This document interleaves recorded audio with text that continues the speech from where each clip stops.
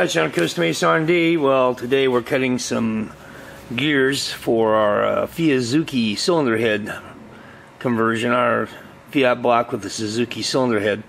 And we found that we had to have a gear that was 34 teeth. And basically what I did was to grind up a tool bit, make a tool holder for it, and put it here in the mill. And we're going to show you how this works. It works out really well. We wrote a short program to run this thing, and it's just about, I don't know, 4 or 5 lines long. It's not very long. Hopefully you can see this here. We're going to be making 3 cuts, one of 35 thousandths, another one at 70 thousandths, and a finish cut at 80 thousandths. Alright, we're going to go ahead and turn our index head. We got a 17-hole plate on there, and we're it's 1 turn and 3/17. So that's where we are there. Start. That's on.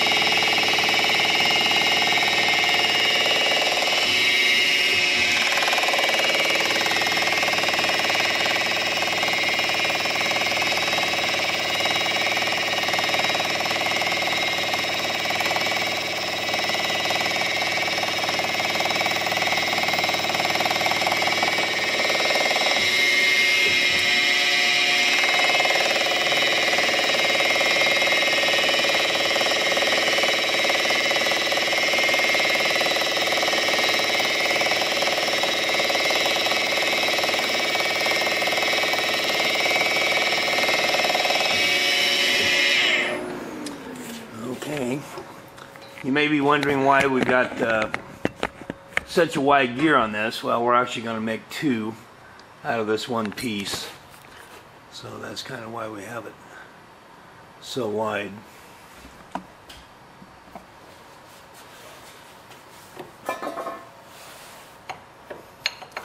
You guys got to remember to move the sector arms. If you don't, you get a real rude surprise at the end.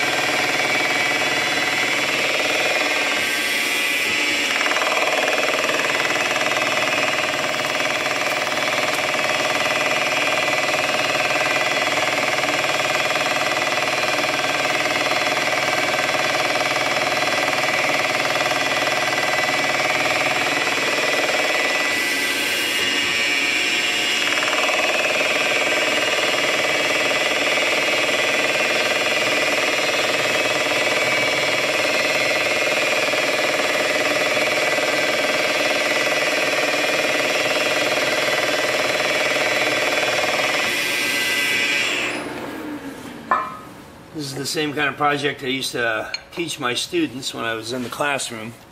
I give them a piece of plastic and they had to make a 22 tooth gear, and I think I actually saw one finally down to like, I don't know, 14 or 15 teeth, or 14 or 15 tooth. It was just, guy just kept trying and trying and trying, but he finally got it.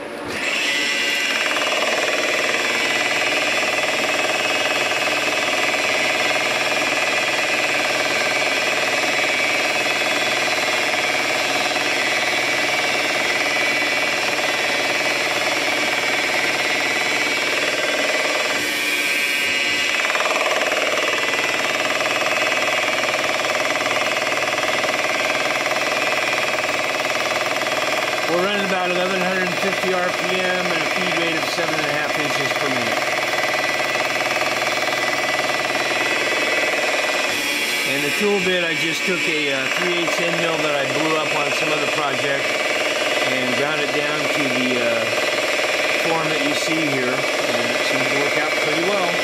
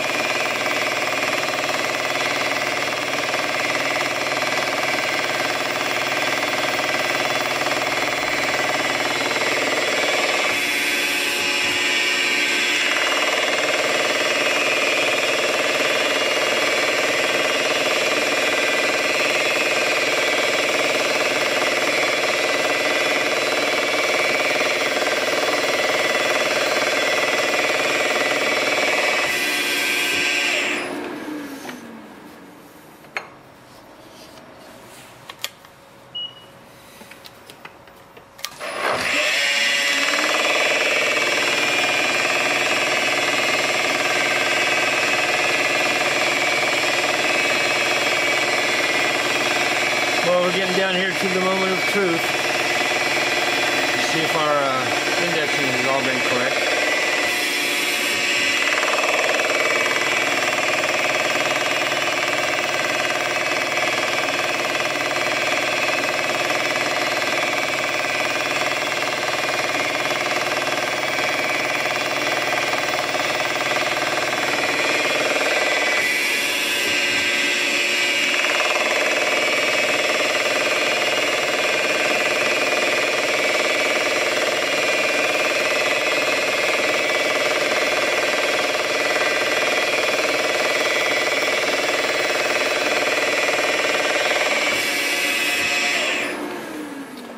This is our last tooth.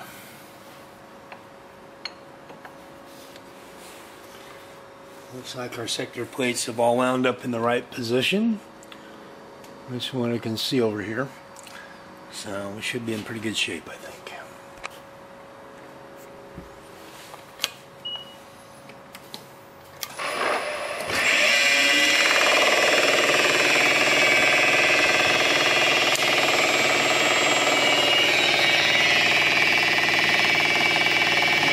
look at that. These are looking fine.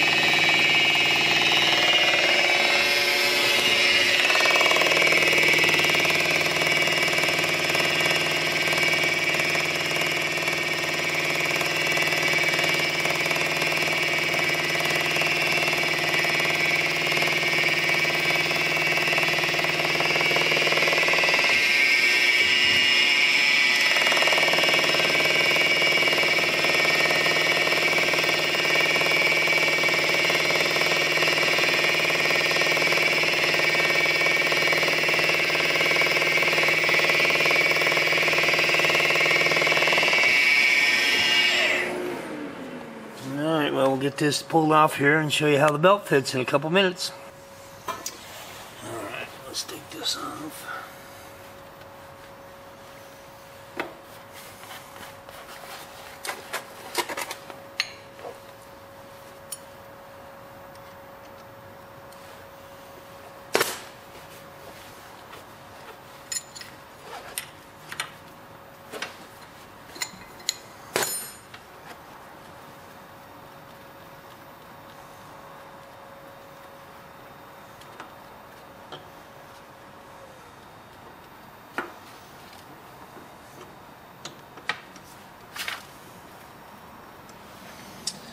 Alright, well, there we have it.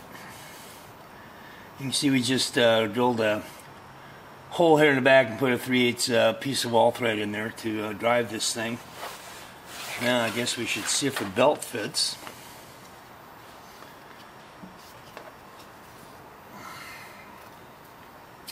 Oh, by golly, look at that. It fits just fine. Well, anyway, I guess if you need gear like this built for your car, give me a call here at Costa Mesa R&D. We'll see if we can help you out. We'll see you soon.